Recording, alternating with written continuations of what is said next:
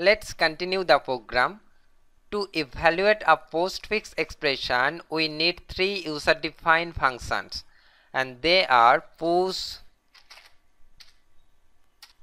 pop, and isOperand. We will define these functions later.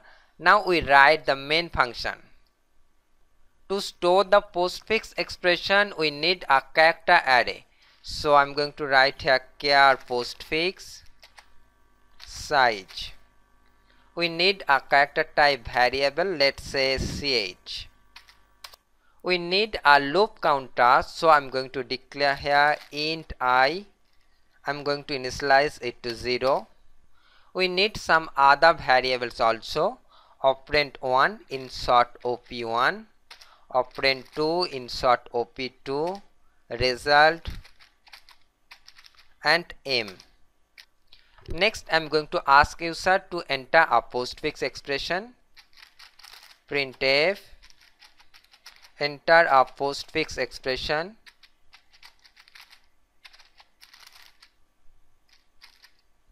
To read the postfix expression, here we use getAs function. GetAs postfix. Next, we read each of the character or token one by one until the postfix expression is ended. For that, we use here a while loop.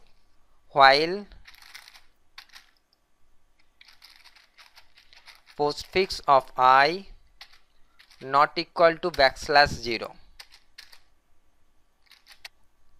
Inside the while loop, I am going to store the ith position of the postfix expression to a variable, that is ch equal to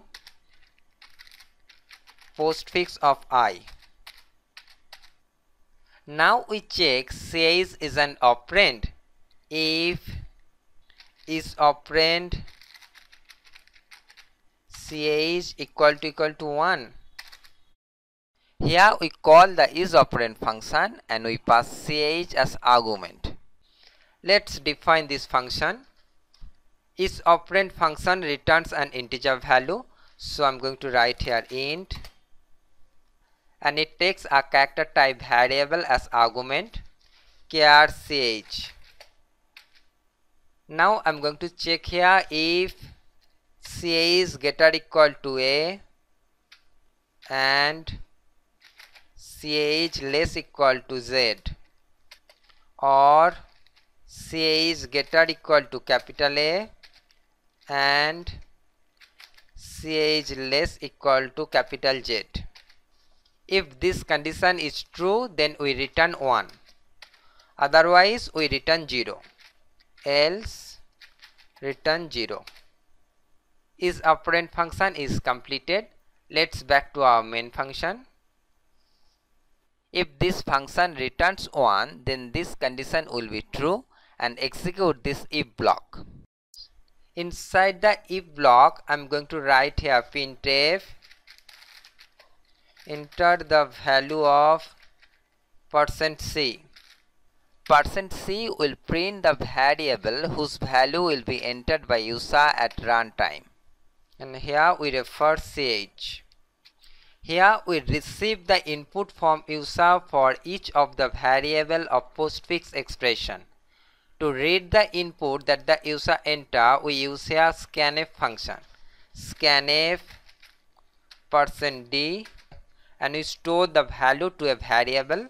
So I'm going to write here %m. We have already declared m as an integer type variable. Now we push it to the stack. Push m. Let's write the push function.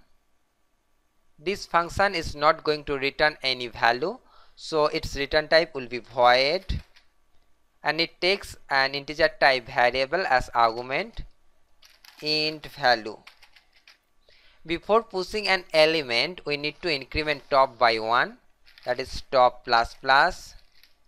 Now we push the element to the stack top. Stack top equal to value. Next we write the pop function. This function returns an integer value, so its return type will be int. Here I'm going to declare an integer type variable to hold the popped element int a, then a equal to stack top minus minus, and then return a. Okay, let's back to our main function.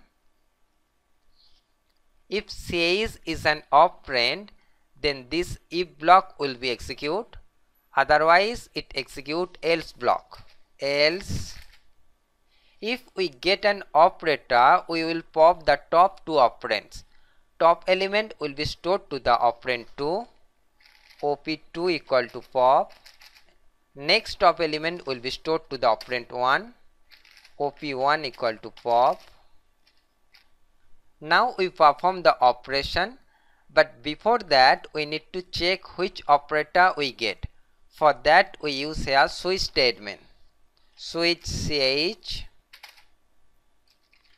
Now we write the case condition, case plus result equal to op1 plus op2.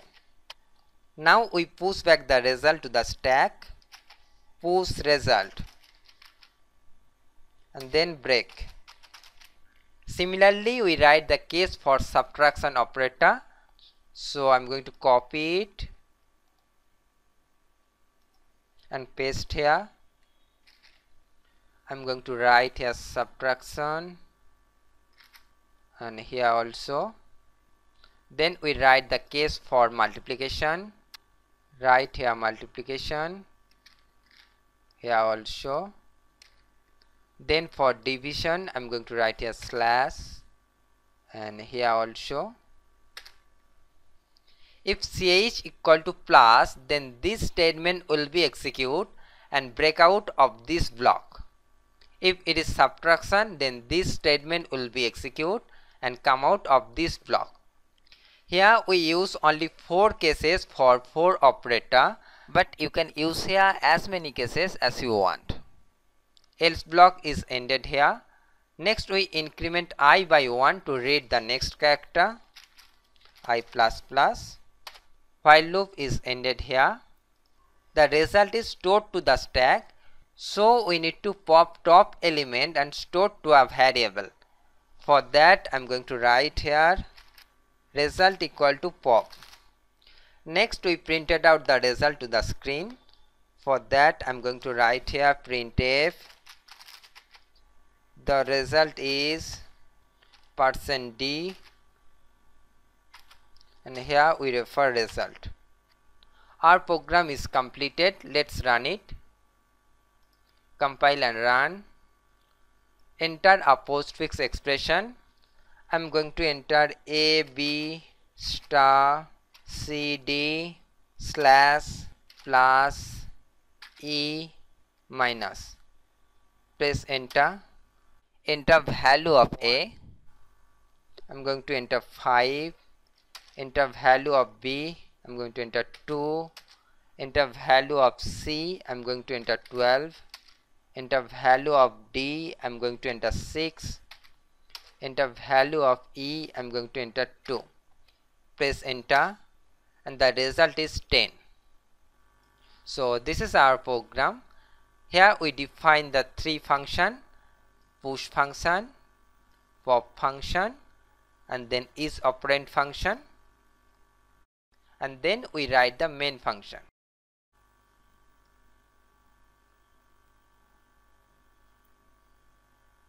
This is it. Hope you understand. If you like this video, please share it and click on the like button on YouTube. Thank you for watching and subscribe to our channel for more videos. Get in touch with us. Visit us on YouTube at youtube.com/SlideHunt. Join us on Facebook at facebook.com/SlideHunt. Follow us on Twitter and Google+.